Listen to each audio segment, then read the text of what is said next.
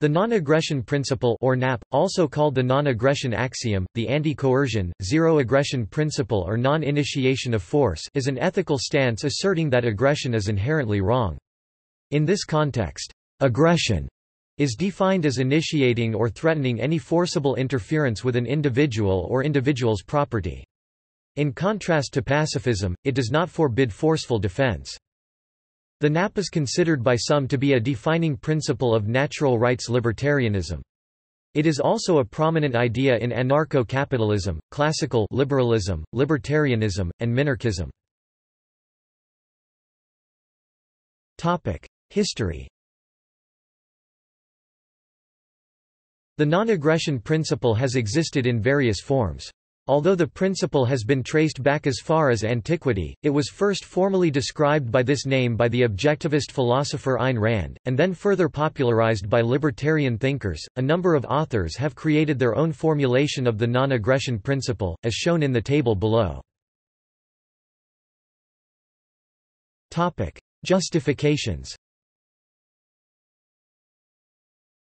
The principle has been derived by various philosophical approaches, including argumentation ethics. Some modern libertarian thinkers ground the non-aggression principle by an appeal to the necessary praxeological presuppositions of any ethical discourse, an argument pioneered by libertarian scholar Hans Hermann Hoppe.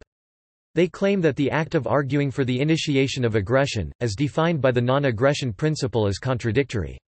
Among these are Stephan Kinsella and Murray Rothbard. Consequentialism. Some advocates base the non-aggression principle on rule utilitarianism or rule egoism.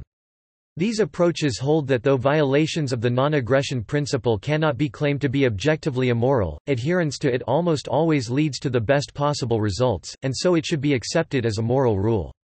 These scholars include David Friedman, Ludwig von Mises, and Friedrich Hayek.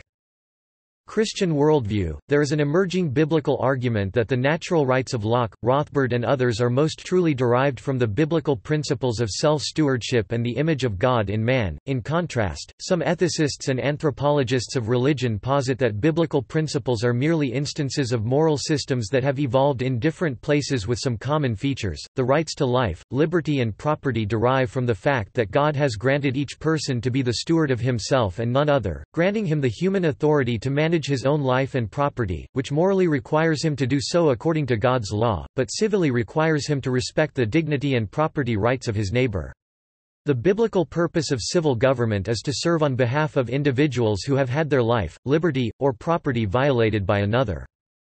Natural rights. Some derive the non-aggression principle deontologically by appealing to rights that are independent of civil or social convention. Such approaches often reference self-ownership, ethical intuitionism, or the right to life. Thinkers in the natural law tradition include Lysander Spooner, Murray Rothbard, and Robert Nozick. Objectivism. Ayn Rand rejected natural or inborn rights theories as well as supernatural claims and instead proposed a philosophy based on observable reality along with a corresponding ethics based on the factual requirements of human life in a social context. She stressed that the political principle of non-aggression is not a primary and that it only has validity as a consequence of a more fundamental philosophy. For this reason, many of her conclusions differ from others who hold the NAP as an axiom or arrived at it differently. She proposed that man survives by identifying and using concepts in his rational mind since, "No sensations, percepts, urges or instincts can do it, only a mind can."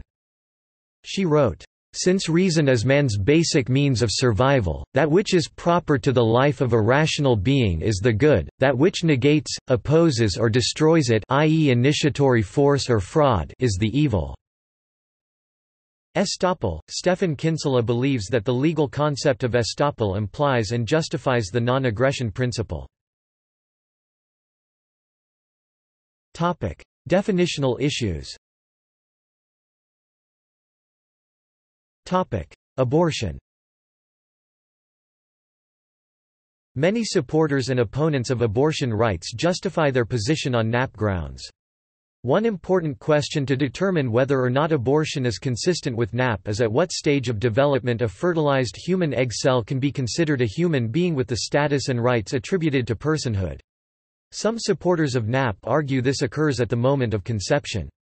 Others argue that since they believe the fetus lacks sentience until a certain stage of development, it does not qualify as a human being, and as such may be considered property of the mother. Opponents of abortion, on the other hand, state sentience is not a qualifying factor. They refer to the animal rights discussion and point out the argument from marginal cases that concludes NAP also applies to non-sentient, i.e. mentally handicapped, humans. Another important question is whether an unwelcome fetus should be considered to be an unauthorized trespasser in its mother's body. The non-aggression principle does not protect trespassers from the owners of the property on which they are trespassing. It can also be argued that unwelcome fetuses are themselves committing aggression against their mothers, by taking materials oxygen, water, nutrients from her bloodstream, by injecting toxic metabolic end products carbon dioxide and creatinine into her bloodstream, and by preparing to subject her to major medical, surgical trauma in the form of full-term labor and delivery. Objectivist philosopher Leonard Peikoff has argued that a fetus has no right to life inside the womb because it is not an independently existing, biologically formed organism, let alone a person. Pro-choice libertarian Murray Rothbard held the same stance, maintaining that abortion is justified at any time during pregnancy if the fetus is no longer welcome inside its mother. Likewise, other pro-choice supporters base their argument on criminal trespass. In that case, they claim, NAP is not violated when the fetus is forcibly removed, with deadly force if need be, from the mother's body, just as NAP is not violated when an owner removes from the owner's property an unwanted visitor who is not willing to leave voluntarily. Libertarian theorist Walter Block follows this line of argument but makes a distinction between evicting the fetus prematurely so that it dies and actively killing it. See Libertarian Perspectives on Abortion. Pro-life libertarians, however, argue that because the parents were actively involved in creating a new human life and that life has not consented to his or her own existence, that life is in the womb by necessity and no parasitism or trespassing is involved. See also legal necessity. They state that as the parents are responsible for that life's position, NAP would be violated when that life is killed with abortive techniques. Intellectual property rights. NAP is defined as applicable to any unauthorized actions towards a person's physical property. Supporters of NAP disagree on whether it should apply to intellectual property (IP) rights as well as physical property rights. Some argue that because intellectual concepts are non-rivalrous, intellectual property rights are unnecessary, while others argue that intellectual property rights are as valid and important as physical ones. Interventions. Though NAP is meant to guarantee an individual's sovereignty, libertarians greatly differ on the conditions under which NAP applies. Especially unsolicited intervention by others, either to prevent society from being harmed by the individual's actions or to prevent an incompetent individual from being harmed by his own actions, is an important issue. The debate centers on topics like the age of consent for children, intervention counseling i.e. for addicted persons, or in case of domestic violence, involuntary commitment and involuntary treatment with regards to mental illness, medical assistance i.e. prolonged life support versus euthanasia in general and for the senile or comatose in particular, human organ trade, state paternalism including economic intervention and foreign intervention by states. Other discussion topics on whether intervention is in line with NAP include nuclear weapons proliferation, and human trafficking and illegal immigration. States. Some libertarians justify the existence of a minimal state on the grounds that anarchism implies that the non-aggression principle is optional because the enforcement of laws is open to competition. They claim competing law enforcement would always result in war and the rule of the most powerful. Anarcho-capitalists usually respond to this argument that this presumed outcome of coercive competition, e.g., PMCs or PDAs that enforce local law, is not likely because of the very high cost, in lives and economically, of war. They claim that war drains those involved and leaves non-combatant parties as the most powerful, economically and militarily, ready to take over. Therefore, anarcho-capitalists claim that in practice, and in more advanced societies with large institutions that have a responsibility to protect their vested interests, disputes are most likely to be settled peacefully. Anarcho-capitalists also point out that a state monopoly of law enforcement does not necessarily make NAP present throughout society, as corruption and corporatism, as well as lobby group clientelism in democracies, favor only certain people or organizations. Anarcho-capitalists aligned with the Rothbardian philosophy generally contend that the state violates the non-aggression principle by its very nature because, it is argued, governments necessarily use force against those who have not stolen private property, vandalized private property, assaulted anyone, or committed fraud. Taxation. Proponents of the NAP see taxes as a violation of NAP, while critics of the NAP argue that because of the free rider problem in case security is a public good, enough funds would not be obtainable by voluntary means to protect individuals from aggression of a greater severity. The latter therefore accept taxation, and consequently a breach of NAP with regard to any free riders, as long as no more is levied than is necessary to optimize protection of individuals against aggression. Geolibertarians, who following the classical economists and Georgists adhere to the Lockean labor theory of property, argue that land value taxation is fully compatible with the NAP. Anarcho-capitalists argue that the protection of individuals against aggression is self-sustaining like any other valuable service, and that it can be supplied without coercion by the free market much more effectively and efficiently than by a government monopoly. Their approach, based on proportionality in justice and damage compensation, argues that full restitution is compatible with both retributivism and a utilitarian degree of deterrence while consistently maintaining NAP in a society. They extend their argument to all public goods and services traditionally funded through taxation, like security offered by dikes. Support and criticism. Supporters of the NAP often appeal to it in order to argue for the immorality of theft, vandalism, assault, and fraud. Compared to nonviolence, the non-aggression principle does not preclude violence used in self-defense or defense of others. Many supporters argue that NAP opposes such policies as victimless crime laws, taxation, and military drafts. NAP is the foundation of libertarian philosophy. NAP faces two kinds of criticism. The first holds that the principle is immoral, and the second argues that it is impossible to apply consistently in practice, respectively, consequentialist or deontological criticisms, and inconsistency criticisms. Libertarian academic philosophers have noted the implausible results consistently applying the principle yields. For example, Professor Matt Zwolinski notes that, because pollution necessarily violates the NAP by encroaching even if slightly on other people's property, consistently applying the NAP would prohibit driving, starting a fire, and other activities necessary to the maintenance of industrial society. Moral criticisms. NAP does not allow for positive rights. Critics argue that the non-aggression principle is not ethical because it opposes the initiation of force even when they would consider the results of such initiation to be morally superior to the alternatives that they have identified. In arguing against the NAP, philosopher Matt Zwolinski has proposed the following scenario. Suppose that by imposing a very, very small tax on billionaires, I could provide life-saving vaccination for tens of thousands of desperately poor children.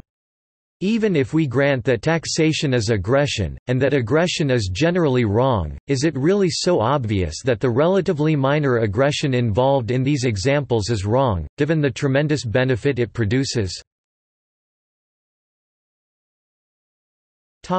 Incompatibility with driving and other civilizational necessities.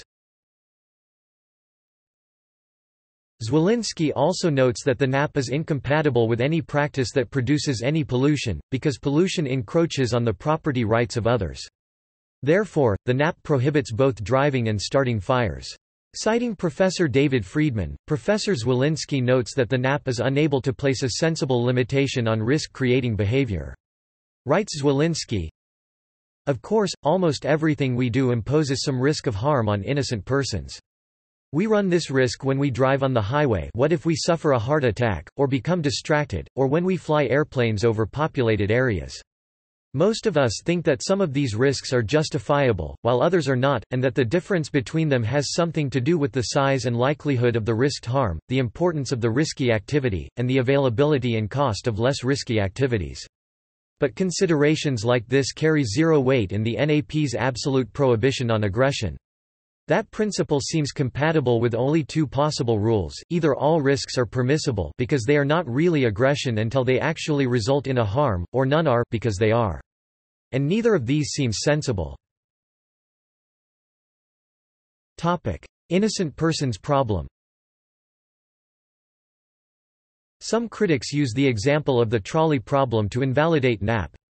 In case of the runaway trolley, headed for 5 victims tied to the track, NAP does not allow a trolley passenger to flip the switch that diverts the trolley to a different track if there is a person tied to that track. That person would have been unharmed if nothing was done, therefore by flipping the switch NAP is violated. Another example often cited by critics is human shields. Some supporters argue that no one initiates force if their only option for self-defense is to use force against a greater number of people as long as they were not responsible for being in the position they are in. Murray Rothbard's and Walter Block's formulations of NAP avoid these objections by either specifying that the NAP applies only to a civilized context and not lifeboat situations, or that it applies only to legal rights as opposed to general morality. Thus a starving man may, in consonance with general morality, break into a hunting cabin and steal food, but nevertheless he is aggressing, i.e. violating the NAP, and, by most rectification theories, should pay compensation. Critics argue that the legal rights approach might allow people who can afford to pay a sufficiently large amount of compensation to get away with murder.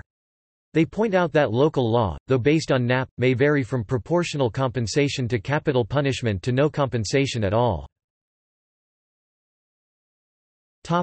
Non-physical aggression.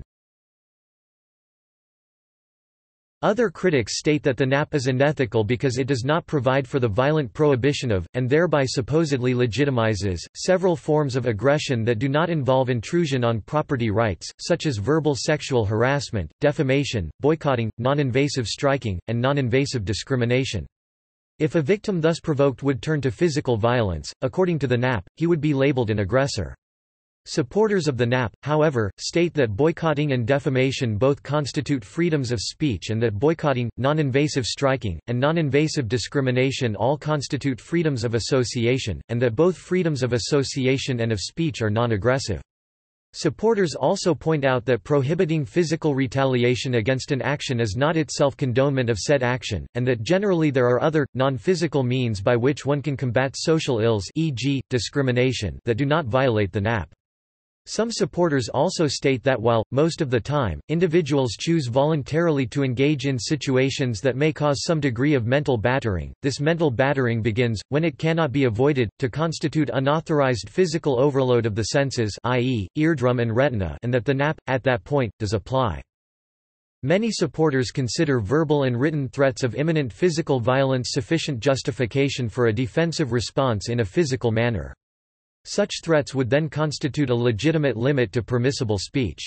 Because freedom of association entails the right of owners to choose who is permitted to enter or remain on their premises, legitimate property owners may also impose limitation on speech. For example, the owner of a theater, wishing to avoid a stampede, may prohibit those on her property from calling fire, without just cause. The owner of a bank, however, may not prohibit anyone from urging the general public to a bank run, except insofar as this occurs on the property of said owner. H. L. Mencken, a writer who influenced many libertarians, puts an ethical limit on the freedom of speech.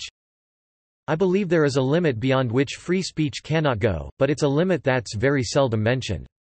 It's the point where free speech begins to collide with the right to privacy. I do not think there are any other conditions to free speech. I've got a right to say and believe anything I please, but I have not got a right to press it on anybody else. Nobody's got a right to be a nuisance to his neighbors. Supporters also consider physical threats of imminent physical violence, e.g., pointing a firearm at innocent people, stocking up nuclear weapons that cannot be used discriminately against specific individual aggressors, sufficient justification for a defensive response in a physical manner. Such threats would then constitute a legitimate limit to permissible action. Inconsistency criticisms. Natural resources and environmental pollution. Critics argue it is not possible to uphold NAP when protecting the environment, as most pollution can never be traced back to the party that caused it. They therefore claim that only general broad government regulations will be able to protect the environment. Supporters cite the problem of the tragedy of the commons and argue that free market environmentalism will be much more effective in conserving nature. Political theorist Hillel Steiner emphasizes that all things made come from natural resources and that the validity of any rights to those made things depends on the validity of the rights to the natural resources. If land was stolen, then anyone buying produce from that land would not be the legitimate owner of the goods. Also, if natural resources cannot be privately owned but are, and always will be, the property of all of mankind, then NAP would be violated if such a resource would be used without everybody's consent. See the Lockean proviso and free market anarchism. Libertarian philosopher Roderick Long points out that, as natural resources are required not only for the production of goods but for the production of the human body as well, the very concept of self-ownership can only exist if the land itself is privately owned. Criticism of NAP as an absolute, rather than relative, concept. Consequentialist libertarian David Friedman, who believes that the NAP should be understood as a relative rather than absolute principle, defends his view by using a Sorites argument. Friedman begins by stating what he considers obvious: a neighbor aiming his flashlight at someone's property is not aggression, or if it is only aggression in a trivial technical sense. However, aiming at the same property with a gigawatt laser is certainly aggression by any reasonable definition.